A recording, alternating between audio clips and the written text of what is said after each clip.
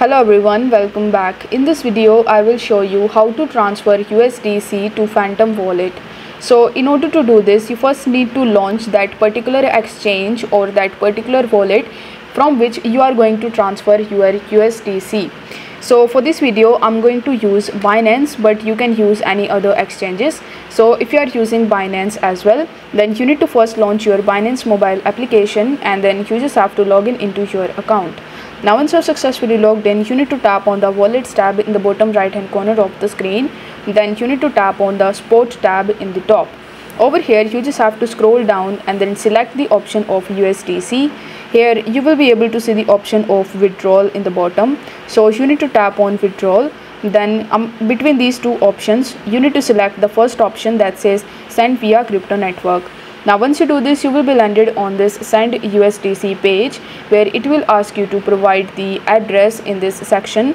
So over here, in order to get the address of USDC, you need to launch your Phantom wallet mobile application and then you need to log in into your account. Now once you've done that, on the home page you are going to see Solana, Ethereum, Bitcoin and Polygon.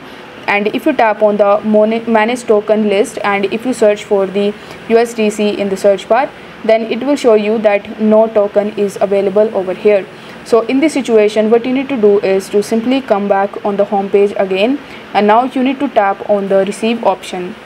And then it will show you the Solana, Ethereum, Polygon and Bitcoin network. So you just have to select that particular network which you want to use in order to transfer your USDC to your Phantom wallet. For this video, I'm going to choose the Polygon network. So after selecting the Polygon network, you just have to tap on the copy button in order to copy it.